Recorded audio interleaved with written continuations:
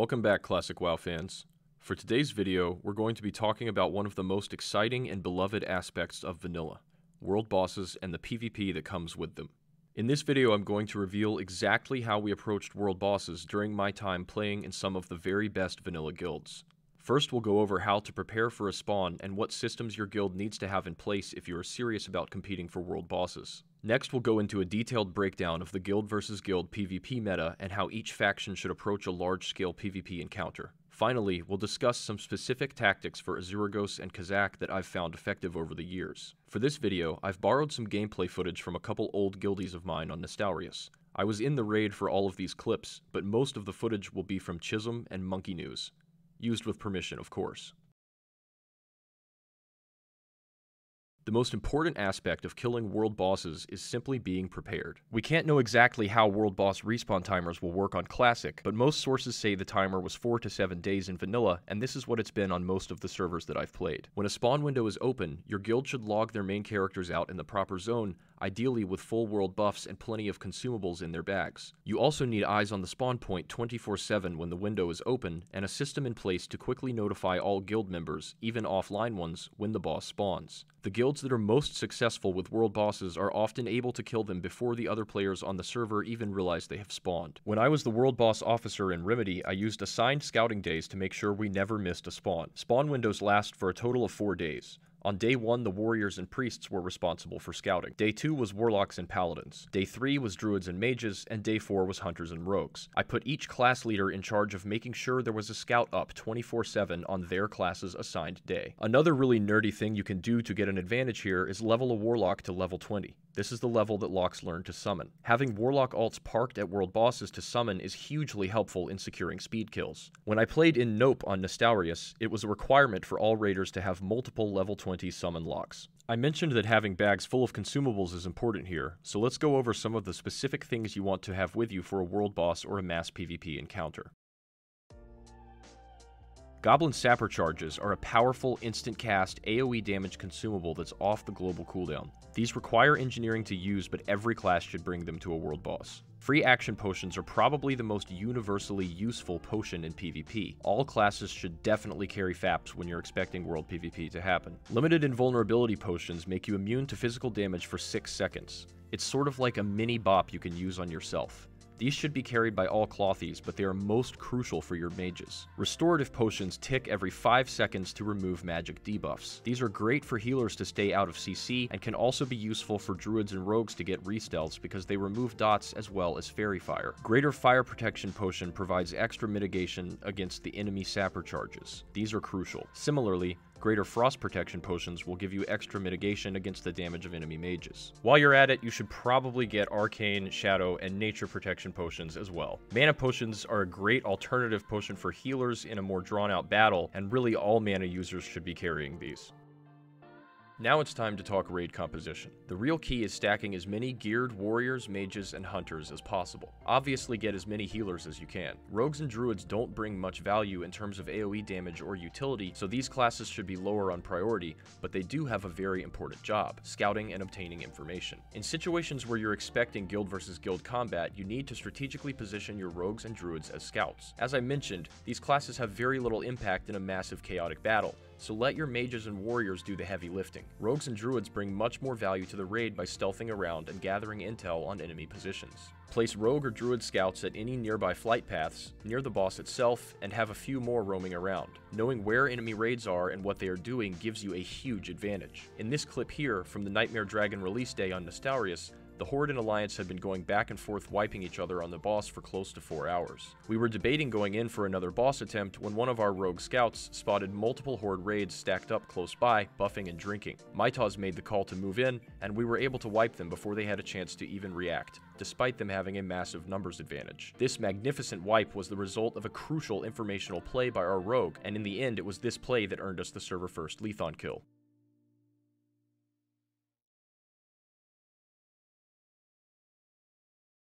Now let's get into how you should actually approach mass PvP combat as a guild. The ideal approach is to catch the enemy raids stacked up and zerg them down with sheer force, just like you saw in the previous clip. but this is not always an option. When you find yourself in a more drawn-out battle, you will need to rely heavily on your mages, warlocks, and hunters to deal damage from range. Your warriors should control the front lines, and the majority of your healing allocation should be focused on them. Warriors need to be careful not to overextend, and healers absolutely must keep them alive while being as efficient as possible with their mana. In these slower-paced battles, you'll be forced to retreat if your healers go Use the high ground and choke points to your advantage, and try to have your mages control the fight while your warriors push the front lines and finish off kills. Ideally though, you want to aggressively zerg your enemy down with ruthless precision. This is how guilds like Nope and Apes always come out on top in world PvP, because they function as one 40-man unit, a death ball, playing aggressively where every class knows exactly what their job is. So, let's talk about how each faction should go about attempting a zerg wipe. For the Alliance side, you'll want to assign each paladin in your raid to bop a mage and freedom a warrior. Mages should cover the bops with invulnerability potions, and warriors should cover the freedoms with faps. This is a precautionary measure in case one gets dispelled. Remember, both priests and shamans can dispel your buffs and potions, so doubling up is important for the Alliance side. I'd also recommend popping shadow reflectors when you go in, so a death coil or shadow priest silence can't ruin your initial burst. All DPS classes should use sapper charges here. Hunters should multi-shot, run in, and sapper. Warlocks can rain of fire or run in and get a few ticks of hellfire off, but your healers should basically only be healing the mages and warriors. They are by far the most important classes to keep alive. In a zerg situation, Whirlwind, Cleave, Cone of Cold, Arcane Explosion, and Blast Wave if you have a fire mage are your primary sources of damage besides sapper charges. And I really can't stress enough how insanely good sappers are. If everyone sappers, you can wipe out an enemy guild almost instantaneously.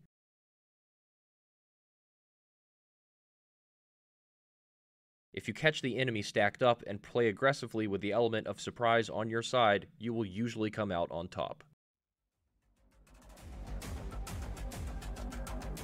Go, go, go, go, go, go, go! Make a video, please. Kill them all, kill them all! The same general strategy applies for Horde. You actually have more raw damage at your disposal on the Horde side. There is just much less room for error because you don't have paladins to freedom, bop, bubble, and spam heal. What you do have are chain heal and the offensive power of shamans. Chain lightning is a very nice supplement to your AoE damage. Wind Fury greatly increases your warrior's one-shot potential, and Purge spam on the right targets can help create pressure if the Alliance side tries to drag the fight out. Because the Horde side does not have paladins for bop and freedom, you'll be completely relying on free action potions and invulnerability potions to give your warriors and mages mobility and survivability respectively. This makes it absolutely crucial that any class with a silence or interrupt uses it on an enemy priest to prevent dispels. It's probably worth assigning people to silence each enemy priest if you're familiar with the guild you're up against. Remember, paladins cannot dispel your potions, but priests can. If potions get dispelled off your mages and warriors early, you will quickly lose pressure and the situation could turn on you.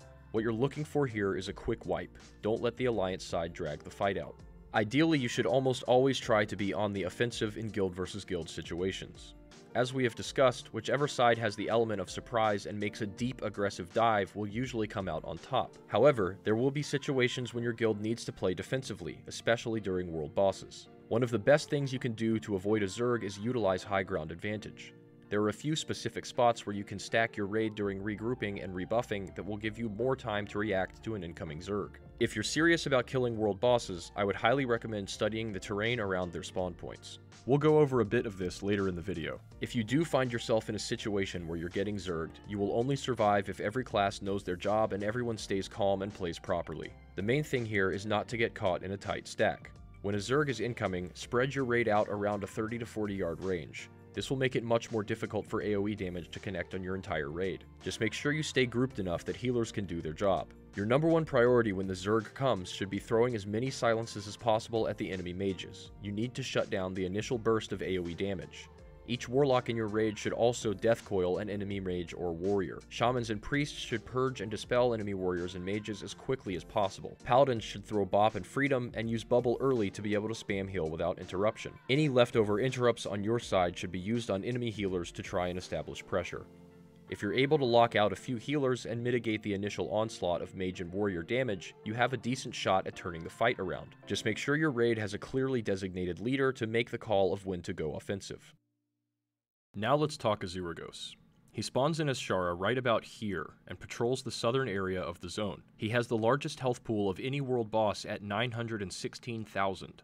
is immune to arcane damage, and is highly resistant to frost damage. Azuregos is a fairly long fight, so it's important to tank him in a position that allows you to deal with PvP during the boss encounter itself. Even if you wipe opposing guilds before you pull, they will be able to corpse run and res before you are able to kill the boss. For this reason, it's crucial to position your raid in a choke point. This little peninsula right here is arguably the best spot to fight the boss. Tank him towards the back of the peninsula, with most of your healers positioned on the mountain. Have hunters and mages hold the choke point while warlocks and melee DPS down the boss. If enemy players do manage to fight their way through your choke point, you can use the mechanics of the boss itself to cleverly take them out. Azuregos will periodically teleport all nearby players directly on top of himself. If you're getting overwhelmed by enemy players, have your tank drag the boss towards them so they eat the teleport. Then have your mages and warriors also eat the teleport and AoE down the enemy players. This is a very effective tactic for dealing with PvP during an attempt. Just know that Azuregos does a significant amount of AoE damage, so this strategy can be hard on your healer's mana, and you might have people get randomly one-shot by his cleave. You also need to have exceptional tanks to be able to pull this off, because the threat table gets wiped whenever the teleport happens. Azuregos was tauntable in patch 1.12 and is tauntable on most private servers, but many sources say he was not tauntable in early vanilla. One more thing to note here. Dying to the boss gives you a 15-minute debuff that prevents you from making another attempt until it expires. Try to force enemy players to die to the boss, and avoid doing so yourself. These bridges in the southeastern section of the zone are another decent spot for fighting the boss, although they can be approached from either side, so you'll need to hold 2 choke points, which can be difficult.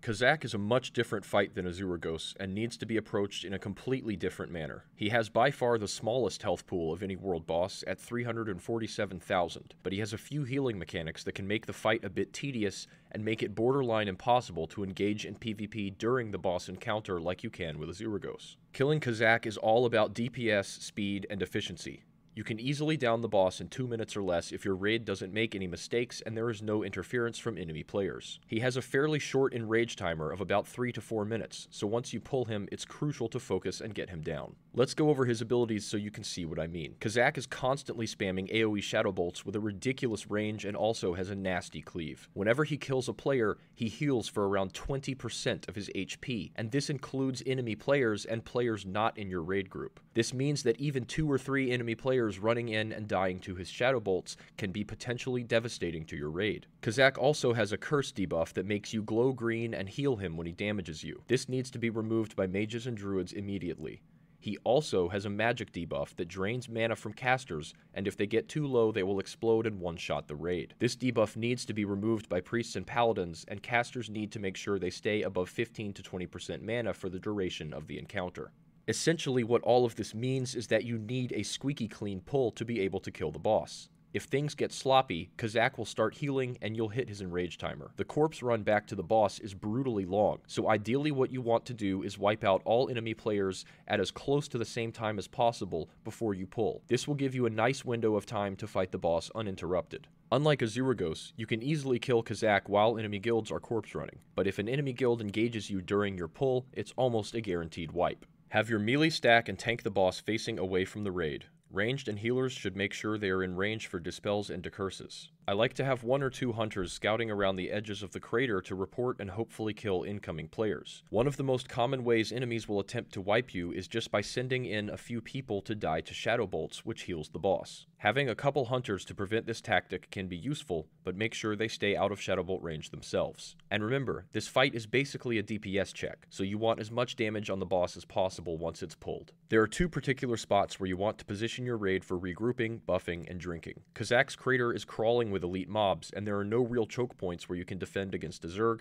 so positioning on high ground in between pulls is a must. This large mountain to the north and this smaller hill to the south are the most OP spots because they can only be climbed with one path. If your raid is positioned on one of these hills, you will have excellent visibility of the whole area, and it will be very difficult for an enemy raid to engage you. The larger mountain to the north is the superior defensive position, but the smaller hill to the south is the better position for preparing to pull the boss. I know this might seem silly, but paying attention to small details like this, having a specific plan, and staying disciplined as a raid are what set apart the guilds that are able to consistently dominate world bosses. If everyone in your guild knows this terrain pathing like the back of their hand, it will give you significant advantages. Well guys, that just about does it. As always, I hope you found the video easy to follow and learn some new stuff. If you enjoyed it, hit me with a sub on YouTube. I'm also on Twitter, where you can feel free to ask me any questions you like, and I'll do my best to respond. I genuinely enjoy teaching people about Classic WoW. And finally, don't forget to follow me on Twitch, so you can watch me AoE down some guilds on Classic. Now that you're armed with the world PvP secrets of the top guilds, get out there and slay some dragons. See you guys next time.